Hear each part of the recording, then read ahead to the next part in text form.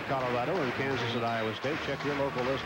I know that sounds radical when you when you have a 1-point lead with this 16 seconds to play. You foul somebody, but boy, the way it's gone for Oklahoma State, you wouldn't do it unless you had to. Yeah, I'm not sure. I don't think you do it just right off the bat. Play good, solid defense. Make a couple switches on the outside. Robinson Lambert will be down low. I know if you did it and they made two, you'd feel pretty silly. That's right. Well, the odds are the fact that they do get the free throw line, odds are that they'll probably make one or two of them. 16 seconds to play. Oklahoma State with the ball, down one. Dorsey to Peterson. 10 seconds. Lambert, 7 seconds, and Scare and Winfield buck, and the foul's on Julian Winfield with 6.6 seconds to play. And they fouled Jason Scare, who is a good shooter from the field, shooting just 58% at the line. Well, they didn't want to foul their, down to 8 seconds. Winfield, a really good, solid defender.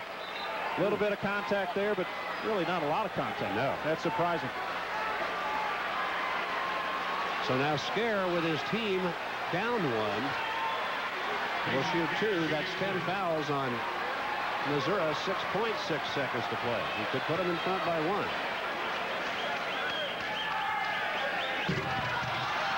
Now all they can do is tie it. Now Missouri wants a timeout. What a look at Eddie Sutton shaking his head.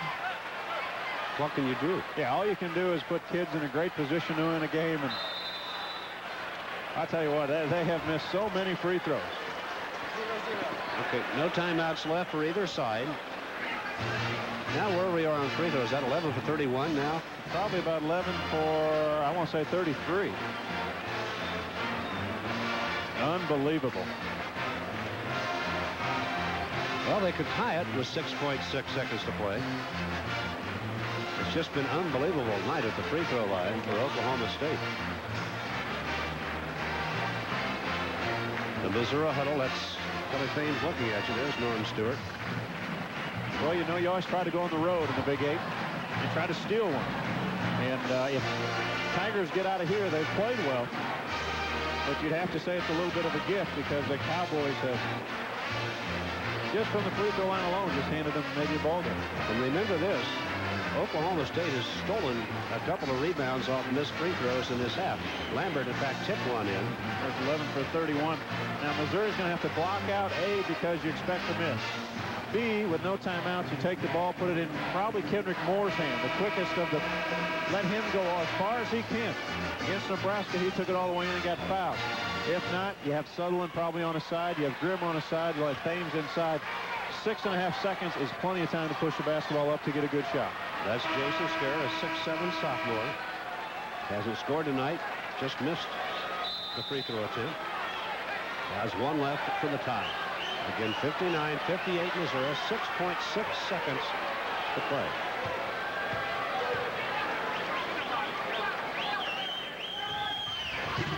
And the miss.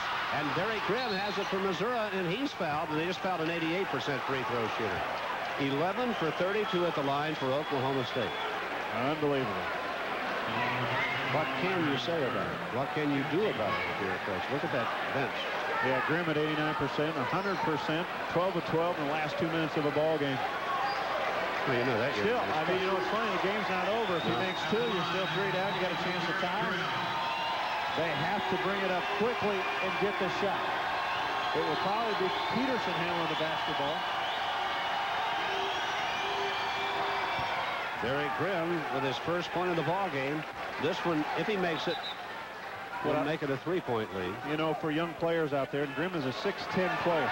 Watch how simple his stroke is. He lines his right foot up to the target, couple quick bounces, doesn't fool around doing anything fancy, just lines it up, keeps it straight ahead.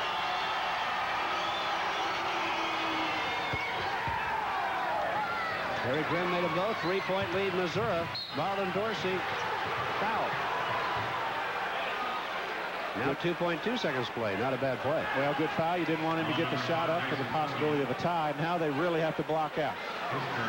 Tell you what, they call them free throws, but Oklahoma State has played a terrible price for them tonight, haven't they? Well, it's just hard. You put so much pressure on your defense and everything else if you can't make free throws.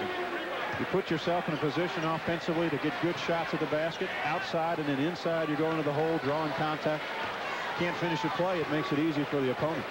Okay, Marvin Dorsey, 75% shooter. He'll shoot 2 if he makes the first one. Now what do you do?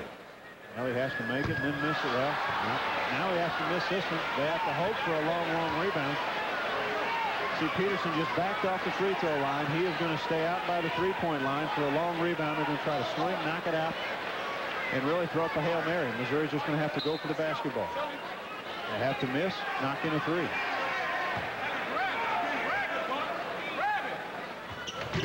And that's the one he made. Tried to miss it, and he made it. Do you believe that? 12 for 34 at the free throw line. He's over Grimm in this game. Well, they fouled him with 0.6 of a second on the clock. So Oklahoma State 12 for 34 at the free throw line. And Missouri is going to come out of Gallagher-Iba with a huge road win. They have lost 7 straight conference games on the road.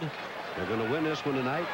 They're going to go out of here 6-4 in the conference, 6-8. Doesn't that figure, though? Dorsey tried to miss it. It hits below the rim, and it crawls over and goes in. Wow.